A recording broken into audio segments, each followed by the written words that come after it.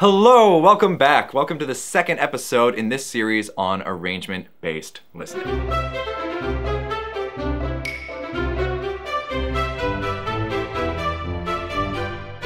As with the first video in this series, I'm not actually going to be giving you specific answers to the questions I present you with. I would be a bad teacher if I didn't make you critically think at least a tiny bit. Today we're discussing what happens when you put more than one note together. That's right, it is How to Listen for the Purpose of Arranging Harmony Edition. Side note, harmony doesn't have to be pretty. It can be consonant or dissonant. So technically, two people can hate each other's guts and still live in harmony. Gotcha. Let's get to the questions, yeah! Question 1, is the song chord-based, riff-based, or both? Think about songs like Enter Sandman, which I've linked to below, as well as all of the other songs that I'm going to be talking about in this video. If you were to just play the chords of Enter Sandman, you'd pretty much be playing E minor for the majority of the song. That's a song that's built more on the riffs that they're playing.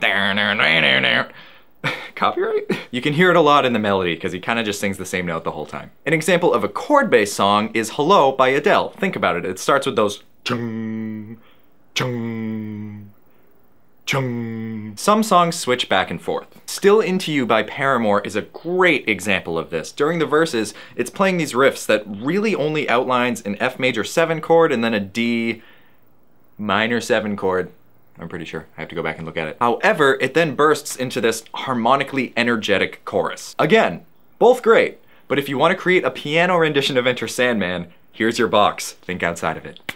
Question 2. Is the harmony mostly consonant or dissonant? If you have a solo singer who is accompanied by 3 bassoons, you can probably do most pop songs. They're really just made out of triads, which are 3-note chords. However, if you're arranging jazz, you'll run into chords that have 4, 5, 6, 7, all 11, 12. Oh. Notes. Not a problem if you're arranging something for piano, except maybe the 12 notes, you only have 10 fingers. However, if you run a barbershop quartet, and you're doing jazz, you might need to make some decisions on what notes people are singing. Oh, hey there, question 3. What speed is the harmony changing? The song Home by Philip Phillips is a great example of this. Once again, all the songs are linked down below. Gotta keep them copyrights happy. The song is driving, but the actual harmonic changes occur relatively slowly when you compare them to the intensity. I'm from Boston. When you compare them to the intensity of the strumming. So if you wanted to flip it on its head, once again, and do a piano ballad, you'll find that you're staying on the same chord for quite a bit of time. You may need to, open up the cabinet, spice it up a bit. 4!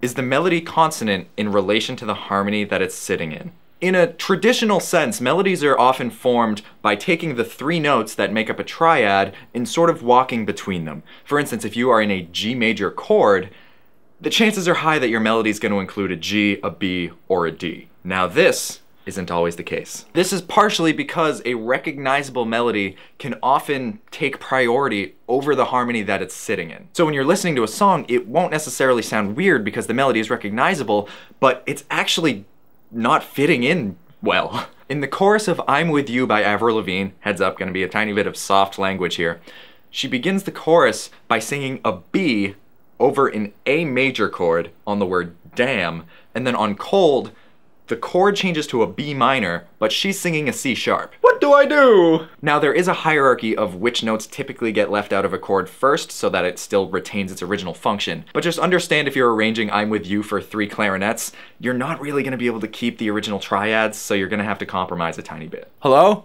Is that question 5? Will changing the exact notes of the harmony severely alter how easy it is to recognize? Again, not always a bad thing, especially if you want the audience to have that wait a second, this is Tiny Dancer moment. A great example of this principle is the song Lose Yourself by Eminem. Try it. Learn the 1 finger you have to move to play it on guitar. Start playing it at a party, and unless everyone's under 16, I guarantee you they'll start rapping along at the exact right place. And if they fade out for a second, don't worry, they'll come back in on Mom's Spaghetti, I promise. However, if you play a D minor chord and then a B flat major chord, which is essentially what that boils down to, even with the exact same rhythm, I bet you people won't know what song you're playing. It's the exact harmony that sets the necessary attitude of that song. Definitely an important question to ask yourself before you start writing parts out. Phew, we made it! This video is a little beefier than the one on melody, but then again, harmony is beefier than melody.